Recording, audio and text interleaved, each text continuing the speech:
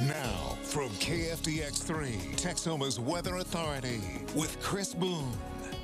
Welcome back, Texoma. Still looking at that increased cloud coverage to start off our morning. Those clouds could continue to break up for the morning time frame, so that's going to really clear out as we get closer towards the afternoon. But then the afternoon heating takes over, and we'll start to see more of those clouds developing in towards the late afternoon, early evening hours. That's when we'll see that second round of some showers and thunderstorms, a little bit more scattered in nature for us as we go through the afternoon hours.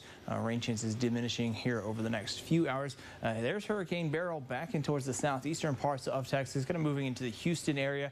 For us here in Texoma, we're not expecting any direct impacts from Beryl, but could see some indirect impacts. See these showers kind of building up along the Dallas-Fort Worth area. That's kind of the atmosphere getting squeezed between that cold front off towards the northwest, and again the hurricane further towards the southeast. So that's where we'll start to see our thunderstorm development as we go in towards the later afternoon hours. So right now, just looking at some of those lingering showers in towards the far northwestern parts of Texoma, in towards Altus and Childress area.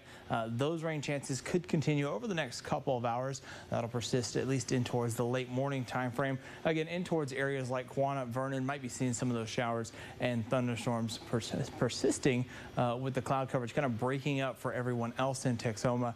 As we get in towards the afternoon hours, we start to see a little bit more of those showers developing in towards the late afternoon, early evening hours. Again, we see that band of showers and thunderstorms redeveloping over Texoma.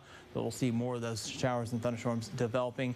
And then as we go in towards the evening and overnight hours, then that rain chances really start to drop off.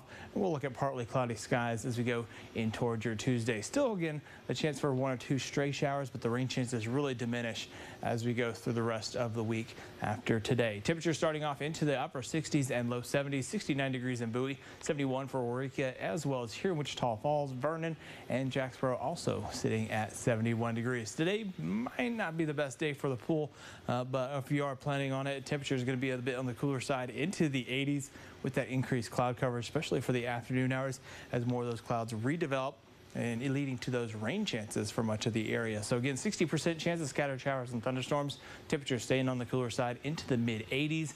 And then for tonight, we'll see those rain chances start to decrease as you go through the overnight hours. Temperatures cool back down into those upper 60s and low 70s across the area.